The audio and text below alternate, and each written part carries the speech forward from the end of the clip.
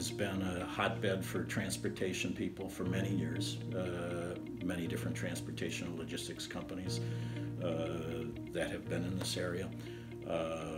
It's allowed us to tap people in this market that have got a deep understanding of transportation and logistics.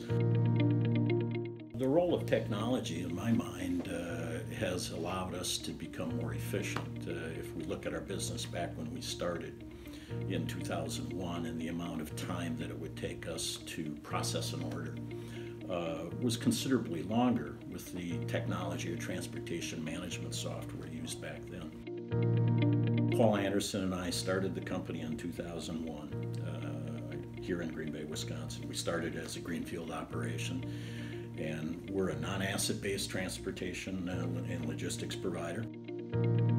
We have to have people that not only are problem-solving, can interact with customers, but also have the analytical skills necessary to process, say, data in communication with our customers and with our carriers.